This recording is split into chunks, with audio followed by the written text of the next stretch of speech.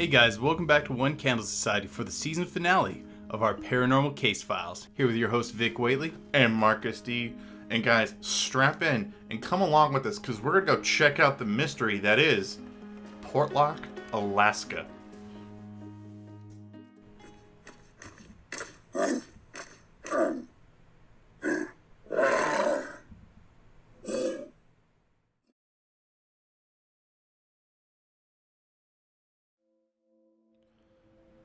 In the early 20th century, the town of Portlock, Alaska was established as a cannery town within the Kenai Peninsula.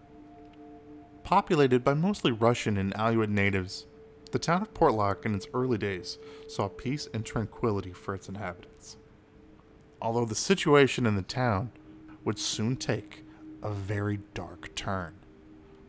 Shortly after World War II, residents of the town became alarmed when men in the town would go missing when they went to hunt in the Alaskan woods. Search parties wouldn't find survivors, but instead found something much more alarming. Dismembered body parts would wash up on the shore, and the townsfolk were spotting 18-inch humanoid tracks were being spotted in the woods by the terrified townsfolk. In 1931, Andrew Kamluck, a local logger, was found bludgeoned to death. A large piece of logging equipment was believed to be the murder weapon, but witnesses reported that this piece of equipment was too large to be wielded by an average man. Rumors began circulating in the town that the missing and murdered men had fallen victim to the Nantiinaq, or Big Hairy Man. This creature was a large, 8-foot, hairy ape-like creature that legends say stalks the woods of Alaska. After years and years of townsfolk going missing or being murdered, the local population of Portlock believed that there would be no reprieve anytime soon. In 1949, the townsfolk decided that the safest thing to do would be to simply move. Years later, former residents of Portlock and descendants of those former residents still refuse to return to the ghost town of Portlock, Alaska, fearing to feel the wrath of the Nantiinaq once again.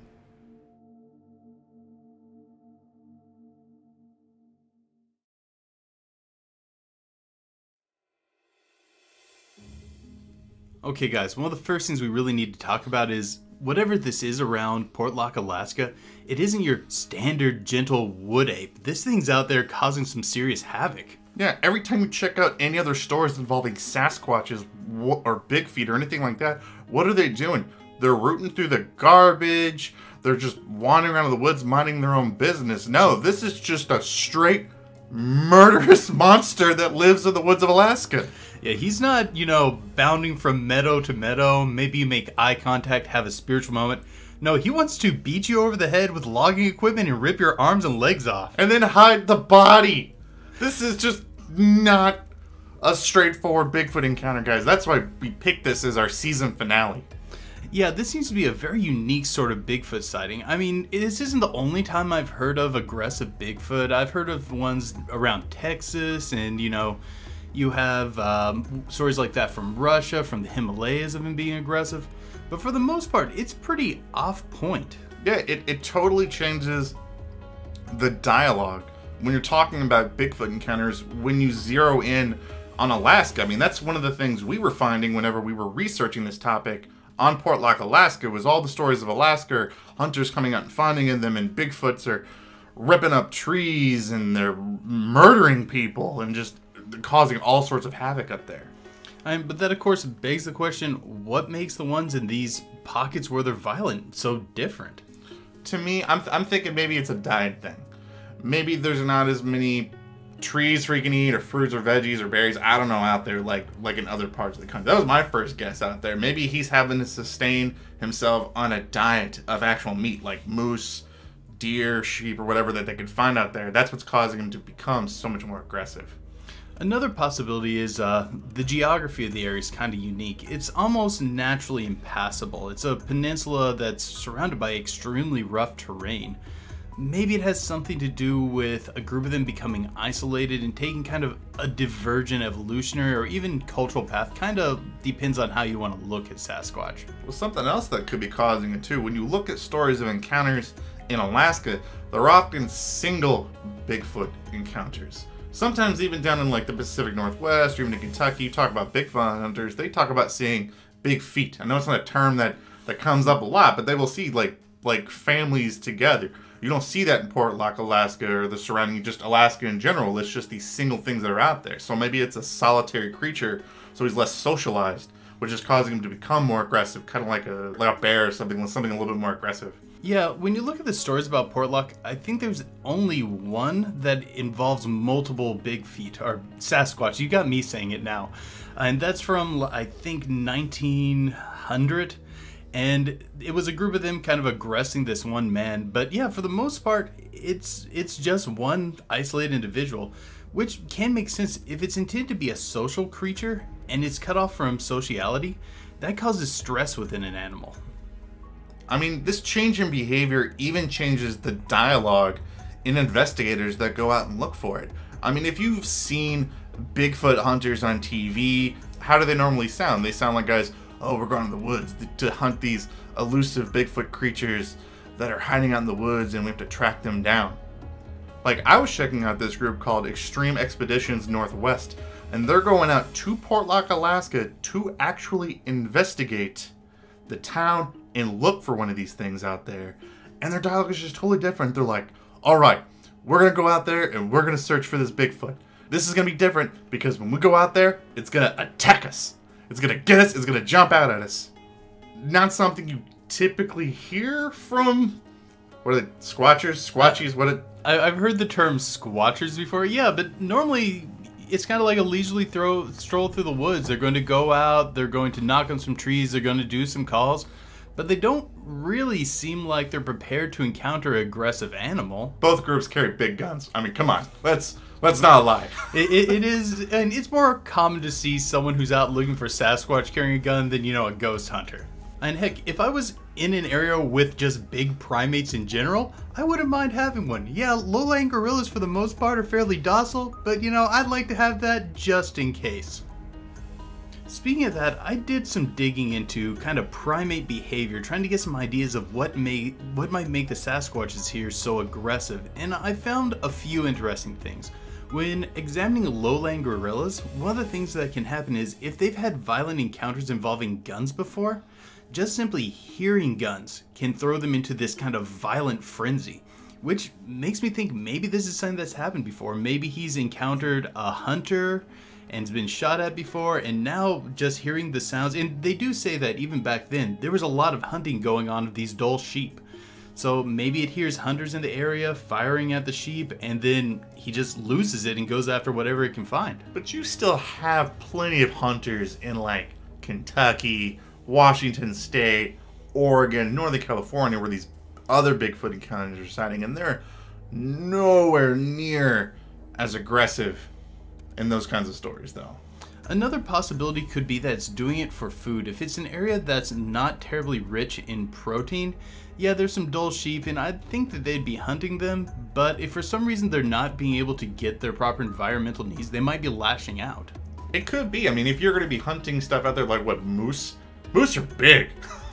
I mean, they're massive creatures. I mean, if you're going to be hunting something like that out there, you're going to have to be a very aggressive, powerful creature to probably take one of those things down by yourself. Another thing is it's a peninsula, and peninsulas are kind of like islands where it tends to throw things off from their normal evolutionary path, especially if it's an isolated peninsula like this where traveling back and forth just isn't an option. So things like nutritional needs can dramatically affect the behavior of an animal. And that was one of the interesting things that I saw about Portlock, Alaska, is there's actually an argument between the people that go out there and the people that used to live there on how easy it is to actually get to the town. Like, people of the town said there's no way you can get out here by anything other than boat, and some of the people that have been out there said no, you can get out there by ATVs or other ways and stuff. So maybe that's one of the things that's going on that helps keep this thing so hidden, is that it's really rough terrain and you can just hide out there. One of the things I know from being a survival instructor back in the day is that when people say an area is impassable, that more likely means it's just very difficult to get through. If you know the right tricks, which I'm assuming these people with the ATVs are talking about, they have a certain path that they take that can get them through it. But if you don't know that trick, you're probably not going to make it through, or at least not easily. But I'm just saying, if I have to pass some impassable terrain some very difficult terrain to get over every single day, I'm going to get a little cranky, and that might make me turn into some sort of murderous creature of the woods. I'd say probably if it's that difficult and we're dealing with something like a primate, which most primates aren't terribly nomadic, they're probably living on the peninsula. I would doubt it if they're going back and forth. I think something that's often really overlooked in the story of Portlock, Alaska, is the fact that this whole town up and abandons the town due to this murderous creature in the woods. That's different than most paranormal stories that we've looked at, even in other towns that we've looked at, like Stull, Kansas, or Dogtown here in Evansville, because it's on the records that people said we left because something was killing people out in the woods. And it's hard to make a group of people just abandon their home. We were talking about this earlier where Marcus asked me, what would it take me to just up and leave my home? And I'm like, well, I guess it would need to be something like a flood or lava, something where I just knew that I would die if I stayed. Something that would give me no choice but to do it. And we're talking about Alaskans. These are people who are used to hard living. Look where it is, like what Vic's talking about. This is Alaska. This is a small rural town where the people know the cops aren't coming. If you have something that's dangerous in the area, be it a predator or a person, what's the town going to do? They're going to come together and just shoot it.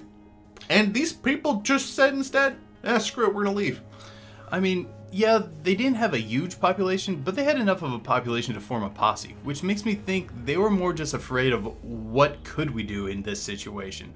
But at that, if you know the thing out there is picking up trees and flipping them over and replanting them in the ground, if I saw that, I mean, I'm not sure if I'd want to go out there and tangle with this. Yeah, it had to have been something that these people just flat out felt couldn't even be handled.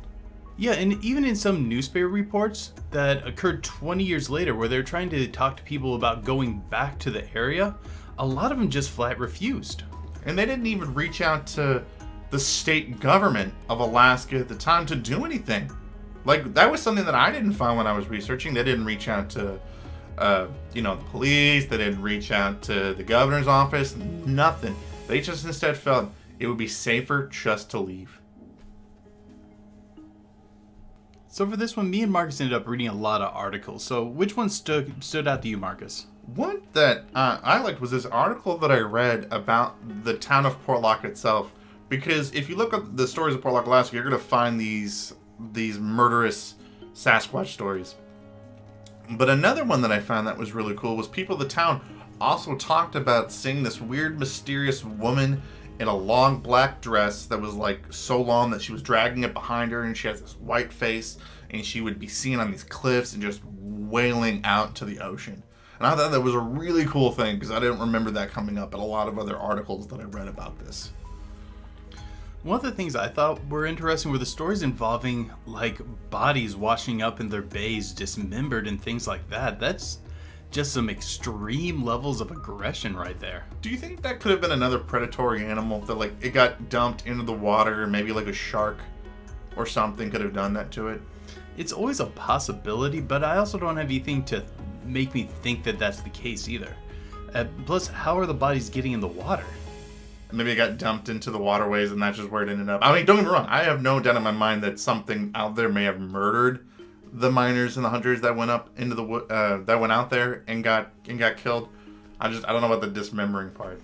I don't know. It's just such an odd thing. It kind of stuck out to me. I mean, it's definitely aggressive behavior that goes along with a lot of the Bigfoot stories out here in Portlock. Yeah, and another one was the story where the guy gets hit over the head with a piece of large logging equipment. Mm-hmm. It's not like we haven't heard stories of Sasquatch using tools like that, and they're in the primate family, so it fits really well, but it's also something that you don't hear a lot about. And what's weird to me is if you're strong enough as a creature to rip a tree out of the ground, why would you need to pick up a piece of equipment in order to beat this guy to death with it? Maybe it was just a weapon of opportunity. Yeah. Or maybe just wanted to be that, just more malicious when he did it. I mean, primates, we do have that propensity for just being vicious, for being that form of aggression where you're just going to flatten something, even if you don't need to kill it. And you can recognize this in chimpanzees, in many of the greater apes, even bonobos. Something in one of the stories that I wanted to bring up too was the Tom Larson story. And remember the Tom Larson story? He's the guy that he was out and he encounters one of these things down on a beach. And he freaks out, so he runs back home, he grabs his gun, he comes back, and the thing is still there. And he aims his gun at the creature, and the creature stares him down. And he never shoots. Can you imagine the level of intensity that you would have to have as a creature to get a experienced frontiersman like that to not shoot you? I don't know, it could be a sort of behavioral adaptation where it knows if it tries to outrun someone with a gun, it's just as likely to get shot. It's kind of like how if a large animal is charging at a goose like a bison or an elephant, the goose will just sit there and stand its ground, knowing that if it just stands there, odds are it's going to freak out the thing charging it. It might be one of those things that's just adapted for survival. It also gives a sense of territorialness to me too, because you know, if you think about it, he leaves, he goes home, he grabs his gun, he comes back, and the thing is still there. Like it just left, it left and wandered somewhere else. Like it was still in the area when the guy got back. I mean, that makes a lot of sense because almost everyone who's disappearing are people who go out of the community and into the wilderness. If these things are territorial and aggressive, that makes a ton of sense. I mean, it's just shown a flat lack of concern with humans. Like, it sees where we are, it doesn't seem to care, and it's not worried that we're there. Is that learned behavior? Like, over time? Like, how do you get to that point? It can be learned or it can be instinctual. Like, a lot of animals learn to fear humans either through their personal life of encountering them. That's why there's some isolated parts of the world where if you go to them, the animals will just not know how to react to humans. Many of them will remain docile because they don't have a notable fear. Many animals also learned it instinctually, like during the Ice Age when humans kind of got our act together and started hunting a lot of these big animals, and we figured out, hey, we can throw these spears and take down a mammoth. It's like, if I'm over here and it's over there, it can't get me. So some animals have a instinctual fear of humans, other ones build it up over time. So it really kind of depends on the animal and what their upper brain functions are like. For a Sasquatch, both are quite possible. Look at us. I would assume that it is a robust primate. Primates break into two forms, robust and Grassian. We're a Grassian, but robust primates can also be highly intelligent. It would likely have a similar ability to learn, maybe not as much technical knowledge as us, but enough to understand its environment and react to it, because most primates are kind of on that level. So it could be something like where it's personally learned that, but we also have instinctual fears. Look how most humans react to snakes and spiders. I mean, and most of the townsfolk in Portlock, Alaska, were native people are descended of native Aleutians in the area. So that could also be part of the reason about why they just up and left, was because they've had this long history with the creature. Because it's not new to the people that were there. They'd seen this. They knew of encounters of these things in other parts of Alaska. Yeah, something that we kind of didn't hit on much so far is that there is this long story tradition of them having encounters with these hairy men. And going back to kind of the territorial thing we were talking about earlier, I want to talk more on the whole idea of taking trees out of the ground and flipping it. That sounds like they're creating a territorial marker. I didn't even think about that. Yeah, they're just saying, this is my spot. This is where I'm going to be. Yeah, and it makes sense for loggers who are going way out there to be probably crossing those territorial boundaries and not reacting to it. It might be more that these things are just fiercely defending what they see as their land. And when I think about that, when something is marking a particular area, what's it going to be marking it to? It's probably marking it to other things of its species. Like when things like scratch or they piss on a tree to leave their scent or whatever, they're leaving it for other things that can pick up on those things. So I'm thinking maybe like in the woods, are these massive hairy men fights going on between like alpha males?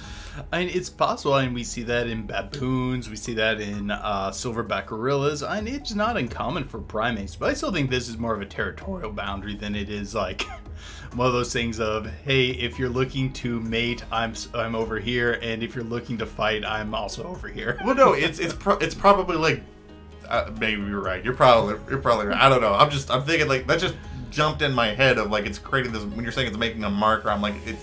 Usually you're making markers to other things that can recognize that marker. Somebody has to be able to tell this. Yeah, I really think that this is clearly some sort of message they're trying to send out. But then when it comes to trying to understand something like this, it might even be some message that we aren't even getting. It's hard to understand something that's of not only a different species, one that we don't recognize, one that we haven't studied. Well, I mean, it's hard to think that it's some sort of message of just, I'm tough, like... I'm gonna rip this tree out so everybody can see that I'm tough, but nothing's around to see it. Or I don't know, maybe there's female of these things out there. They just sit around and all the big male Bigfoot out there flip trees, and whoever flips the biggest tree gets the female. I don't know. Maybe that's how a fight starts. Actually, I could totally see that being a thing because I've seen other crazier things as far as mating rituals in the biological world. I've seen humans do that. Okay, humans, we have some crazy biological rituals like peacocking. Yeah, I'm gonna punch out this window to show how tough I am. Oh yeah, I'm gonna punch this door as hard as I can, trying to impress women. Like we do that. Okay, you have a point there. You got a point there. Okay, since this is so off from your normal Sasquatch encounter, one of the things you have to ask yourself is, could it not be a Sasquatch encounter? I mean, the description of it being a hairy man does seem to fit, but are there other things you think it could be? The two leading skeptic arguments that I have heard on this, number one, and the one that I like the least, is that it's a bear, and that people are not seeing it accurately because it's like so far away. They're like misjudging how it looks. Like it's a bear on its hind legs, like standing up, towering over people, which I think is insulting to Alaskan frontier, to the people of Portlock, Alaska. That's what they would be afraid of. Okay, I got one for you. This one's going to be out there. I don't know if this is in the specific oral tradition around Portlock, but in parts of Canada and Alaska, there is a oral tradition of were-otters, which would, in theory, be hairy men. And there's a river there. There's lots of ocean. Could this be a were-otter? You're grounded. You're grounded for bringing that up.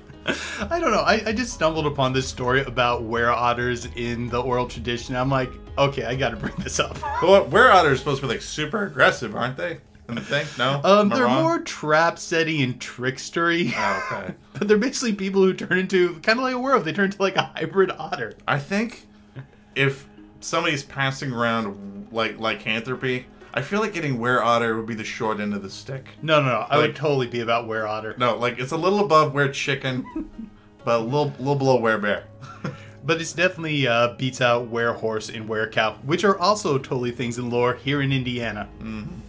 The one argument that I sort of entertained is that the hairy man out in Portlock, Alaska was a serial killer.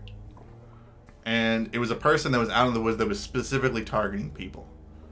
Now, in order for this to be true, this would have to be a big dude, because there's accounts of like people finding like 18-inch footprints out there, which is big, seeing as how the average person has a size 10 foot. So, also another problem with that one is this person would have had to have been active for an incredibly long period of time, because some of the earlier stories happen around 1900. Serial killers don't stop. I guess, but I would think like during those later years, he wouldn't be lifting those heavy pieces of logging equipment unless this guy's a real badass. I mean, unless it's a murderous family that lives out there. Like, you know, when we did the story of the Almas, in that story, we really felt that was a person that people were trying to say was like this Bigfoot-like creature. Maybe what the hairy men out there in Alaska were, they're like the people that live out in the woods. They're just giant men that never shave, so they're growing really long facial hair, and they're just murdering people out there in the woods. I mean, what we know about serial killers is they're not going to stop. Yeah, and as long as they can do their thing. Yeah. I guess it's a possibility, but still, like, that 18-inch foot range, that's so big. Like, I myself, I'm a tall guy. I got big feet. And when I read that, I had my wife measure my feet, and it was just shy of 12 inches. Well, I'm not trying to sound more impressive, but 14 size foot. It doesn't take that much, you know, a few more inches and you're there.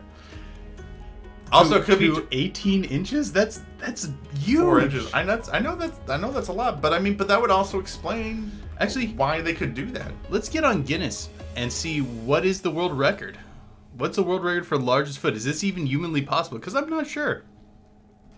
According to Guinness World Records, the world's largest feet belong to a Robert Wadlow, who wore a size 37. What's that come to in inches? 37.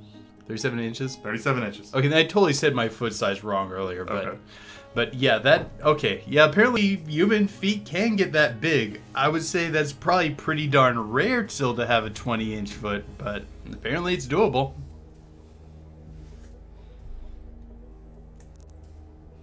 So what do I think this thing really could be? We've talked a lot about this on the channel. We might be talking about a skinwalker. We've talked about it before on the channel, where you have these people that use magical means in order to transform into these sort of half human, half animal sort of hybrids. So what we could be seeing is we could be seeing some person up in the Alaskan area that's using these to turn into one of these things. Because think about it, you're seeing incredibly aggressive behavior towards humans, which we've seen with skinwalker stories. It's very territorial, which is something else we've seen with skinwalker stories as well. It's got a long history with the native people, which is another thing that's very common in skinwalker stories too. The whole town of Portlock itself comes together and has a meeting, you know, a little bit in the 1950s. And then it just comes in and says, we can't deal with this thing. It would be just safer to leave and we're never going to go back. You have to be dealing with something that you just deep down feel there is nothing you can do about these things. And that is also common with skinwalker stories. Most skinwalker stories are, it's there, you leave it alone, you don't mess with it. I think we're dealing with Sasquatches here. I think we have a group that's incredibly protective of their territory. They're going out, they're marking them by flipping these trees, and then when humans go out to the wilderness to gather resources, they're going across this border. They're committing this taboo of passing into their territory. I think we're dealing with Sasquatch here.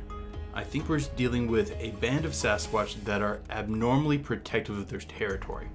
And with humans on the peninsula encroaching inward constantly to gather up resources, they become even more protective. They put up these borders that they have where they flip the trees that's supposed to be this marker of do not cross. And when those borders get crossed, they respond with fatal force. Why does only this group do it and other ones don't? I'm not totally sure, but I really think we're dealing with what many animals are dealing with: human encroachment and protection of territory. But you can leave your thoughts on that in the comments below.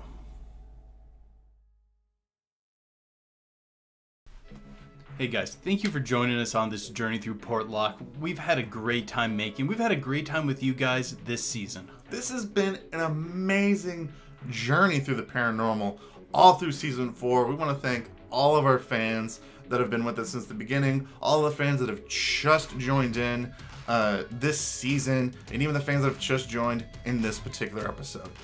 Don't worry guys, even though this is the end of season 4, we've got a whole season 5 ready to kick off October 4th. And if you can't wait that long, join us on Patreon, where you'll continue to get videos. Yeah, we make exclusive videos just for our patrons. $1 a month gets you to access to all of those videos. If you really enjoyed the video, don't forget to give us a like, leave a comment. We love those. We always love responding to those comments. Subscribe if you haven't already, and don't forget to hit that little notification bell so that you guys can stay up to date on all the content coming out of One Candle Society, and you can be here for us for the start of season 5 in October. But most importantly guys, keep believing, because we'll keep listening.